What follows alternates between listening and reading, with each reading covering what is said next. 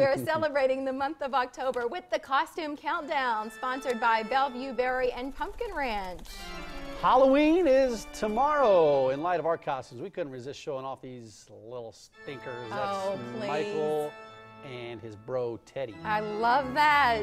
Isn't that precious? Fun little kids. Oh, we want to see, well, no longer your pictures. You can share them on Facebook today if you'd like, but our Costume Countdown series is just about up. We got a giveaway, though. That's right. 4 passes, 4-pack to Bellevue Berry and Pumpkin Ranch, but registration for that closes at 10 a.m. today, so hurry up.